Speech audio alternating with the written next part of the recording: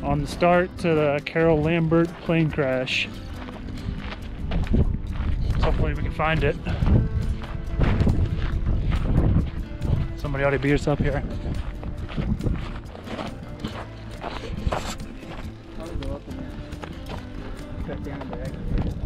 Yeah.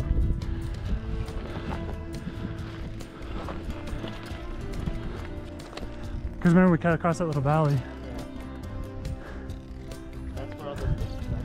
I know.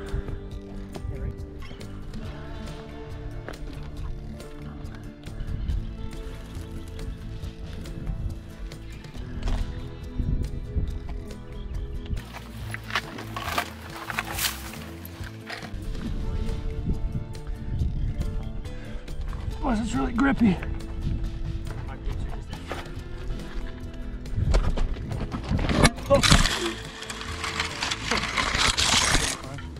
This touch, man, better go.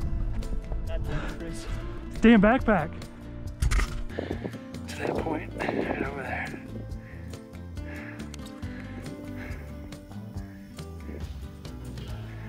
Still got a little ways to go. Right there.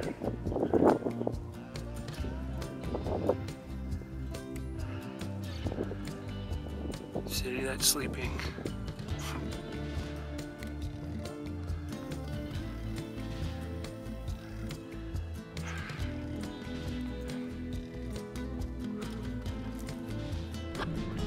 We'll make our way down here to the descent down to the crash. Gotta just go down. I think I gotta go down there then over.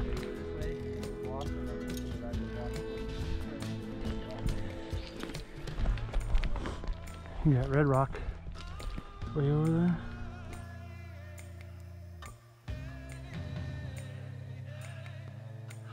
That's where all the normal tourists are at. We up here all by ourselves.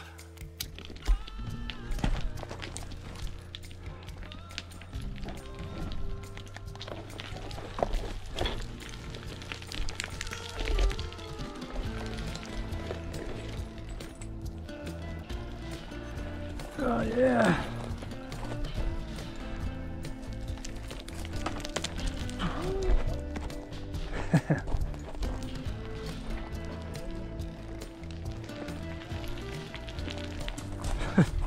Probably down below us.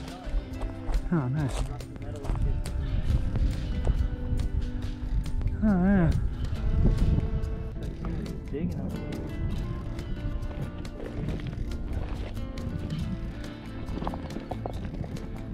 Oh, yeah. Right there. Left and down. Hello. Oh, hey.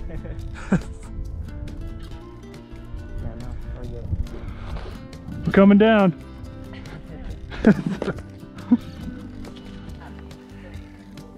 Yeah, I think it's down here. Whew, shit. Just came all the way down that.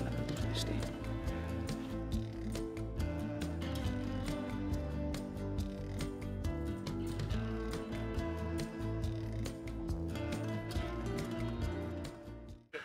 All right, hey, how's it going? We're here at the Carole Lombard aircraft plane crash site. This is a pretty popular destination for people in the outdoors, but this is the location where the transcontinental and Western Air DC-3 from Las Vegas and flew into the side of this cliff right over here. And it was a navigation error. They They had the wrong, flew the wrong course. They were actually about 7 miles off course. They should have been 7 miles further to the east, but they took the wrong course and ended up on the side of this cliff right here. The plane was traveling about 200 miles per hour when it hit the cliff. The right side of the fuselage split, and all the contents in the fuselage, seats, passengers, crew, all ended up into this ravine that you can see here. At the time, in 1942, most of the wreckage was kind of contained in this area that we're standing in right here, probably about a 50-foot radius. Over time, the wreckage has kind of slowly moved down the slope to almost, I think, about 800 feet further down the slope. Little bits of recognizable debris, but a lot of it is just shredded aluminum. Some of it's very small, little fragments like this. Biggest fragment is probably the landing gear, the engines. All that is further downhill. There's another piece over here. That's part of the autopilot mounts and everything for the autopilot system. The actuators for the autopilot are over there, about 50 feet away. Let's see, what else is there? The cliff is about 60 to 75 feet in height. A lot of the early newspaper accounts say the cliff is 500 feet, but you can see it's much shorter. They would have had to have been probably about well over 500 feet to clear the ridge if they were going to try to clear it. So the accident site here is about 7,800 feet, and their flight plan altitude was 8,000 feet. So they were right in the process of leveling off, and when they hit the cliff.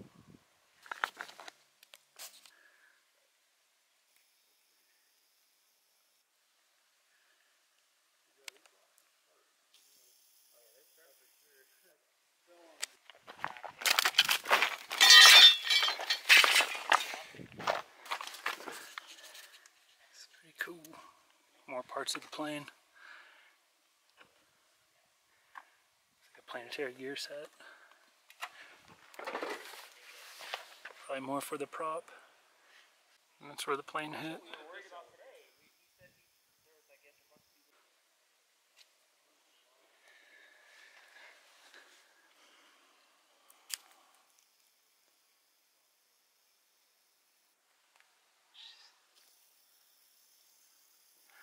I had to hit pretty hard to bend all that.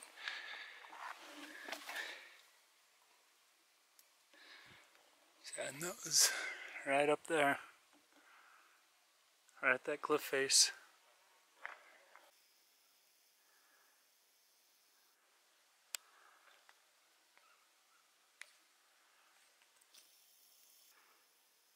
Crazy, the shocks are still somewhat polished for being up here for so long.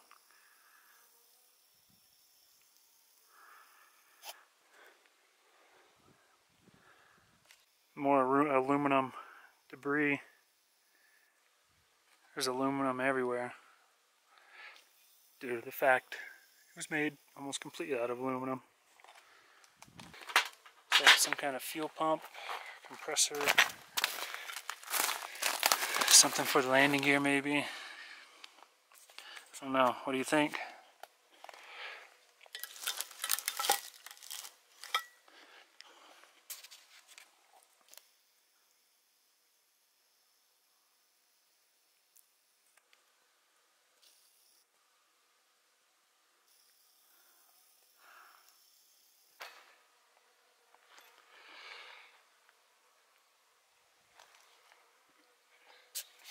fuel tank.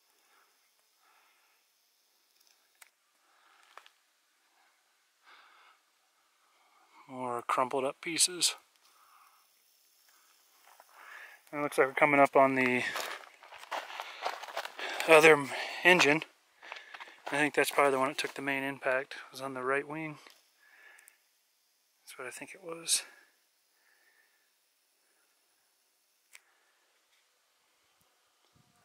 Let's go check it out and see. It's the other engine. And that one looked like it took way more of a beating than the other one. And it is way down here.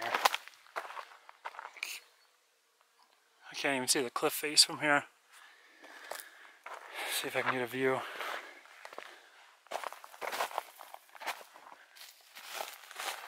Yeah, I can't even see it. So I'm gonna head back up to the top. I think I went down as far as I need to go. Looks like a pretty cool tank. I don't know if it was for the fire suppression system or what. It was just covered in snow and everything. Really miserable. Yeah, no, Or at least at that time they weren't used to modern amenities like we have now. You could just get a helicopter up here. Well, I guess they had those, but... Well, yeah, that's what they did with that small airplane that crashed back in 2007. No. yeah, no. After climbing down it, there's no way I'd be able to climb up it. I've seen pictures of people. It'd be like an all-day deal just to get here, and then you'd be so dead you wouldn't want to do anything.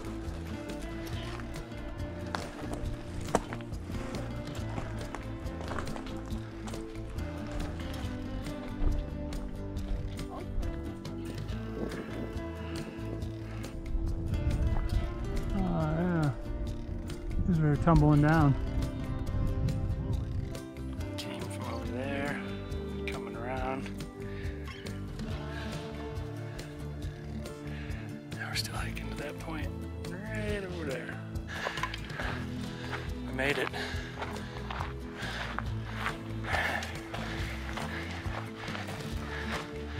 Jeeps rolled down the hill.